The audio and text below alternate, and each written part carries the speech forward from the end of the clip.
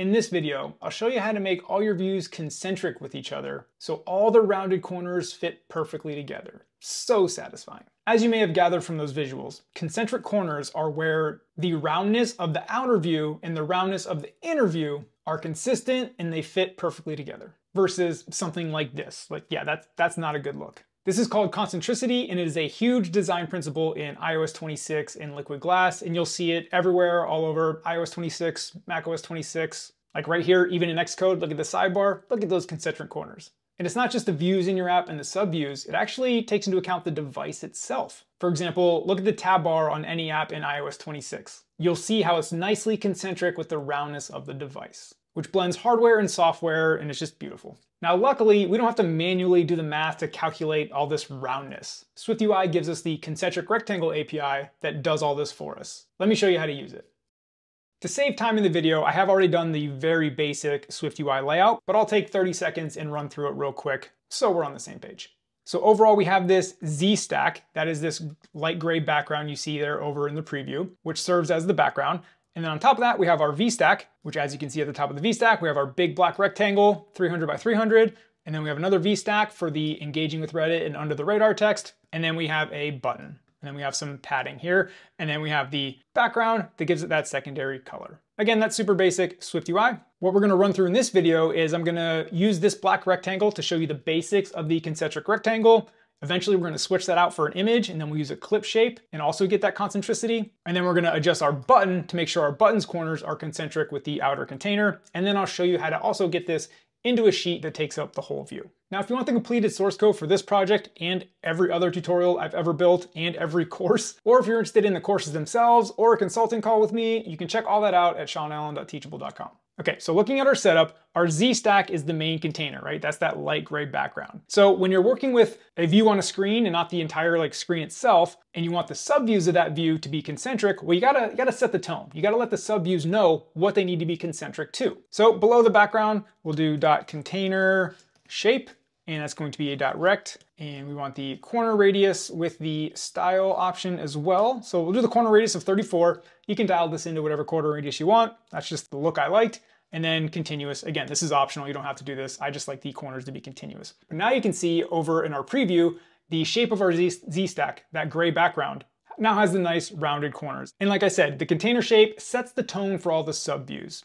And because we're using a built-in SwiftUI button, it automatically adapted its corner radius to that. So we have nice concentric corners there already. But let's go up to this black square and let me show you the concentric rectangle API. And it's pretty simple, concentric rectangle. There it is. Now, look, we're almost there. You can see the top corners are nicely concentric with the light gray outline on the Z stack. However, the bottom corners are sharp. Why didn't it do all four corners? Well, what's going on here is the concentric rectangle will only become concentric if it's close enough to the edge so the concentric corners make sense. Let me change the corner radius to illustrate this. So right now we have a padding of 20 on our V stack, as you can see here. So anything under 20 in the corner radius, our shapes won't be close enough to get the concentric corner. So let's say we want a corner radius of 12 on our overall card view, right? The light gray. So see how there's a smaller corner radius, but now look at our button. Because it's not close enough to be concentric, it keeps these sharp edges. Same thing with our black square. The reason it's not close enough, again, is because padding is 20 and our corner radius is 12. It's not close enough to the corner where concentricity makes sense. So that is one thing to keep in mind with the concentric rectangle. So let's go back to 34, and I'm gonna show you the fix to this. So back up here, again, our top corners looking nice. But if we want our bottom corners, there's an isUniform parameter. Let's get our corners. We want our corners to be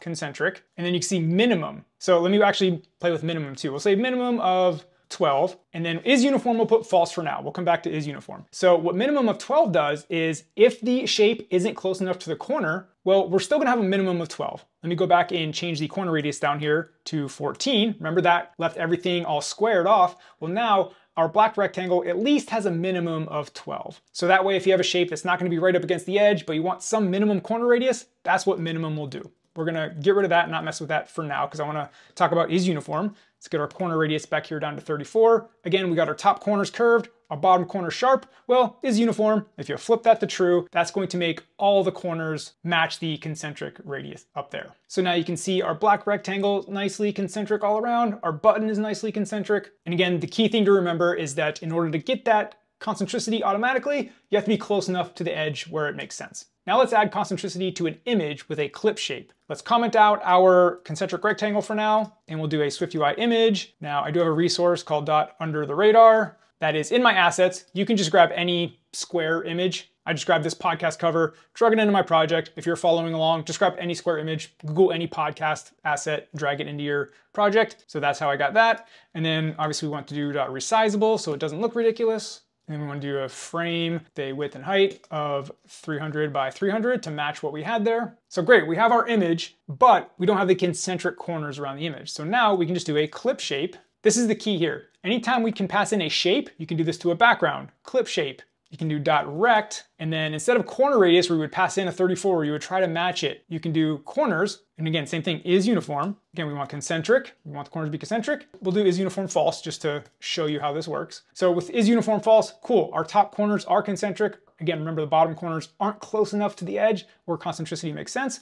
But if you use the isUniform parameter, set it to true, now all of the corners will be the same. They'll be uniform. And now we got some nice concentricity with the image and the button and the background looking great. So that was concentricity within a view. And remember, like our parent view is this Z stack. So in order to set the tone, is how I like to think about it, we had to set the container shape with a corner radius, and now all the subviews will adhere to that. They'll use that as their basis to match their concentricity. But if we don't have a parent view, we just want to use the overall view. Let me show you how to do that by doing a sheet. So we'll do a quick @state private var is showing sheet equals false. And then when the user taps the button, we'll say is showing sheet equals true. This will trigger the sheet to come up. And then now we need a sheet here. So .sheet is presented and content. So is presented is $is showing sheet. Now the content will do a simple concentric rectangle, and we'll do a fill.indigo.gradient just to make it look decent. Put some padding of 20. Now with the sheet, you do need to do ignores safe area to get the proper concentricity. And then we'll do presentation detents of .medium, so it only goes up like halfway. So now in our preview, when we tap the button, we get that sheet that pops up, and now you can see the concentricity all around the sheet. We didn't have to set a container shape because it uses the overall view as the container. And you see we did padding of 20. Well, if we did padding of 4, not 40, 4, you'll see all that slight padding over there. So that's where the padding comes in. And I see this is not great. You see that bug down there? That's supposed to work. That is a SwiftUI thing. That is not something we messed up, that concentricity down there. But you're only gonna notice that on smaller paddings there. So that's concentricity in a nutshell. And like I said, it is a huge design focus for iOS 26 and Liquid Glass. So now hopefully you have some tools to use it and implement it into your apps.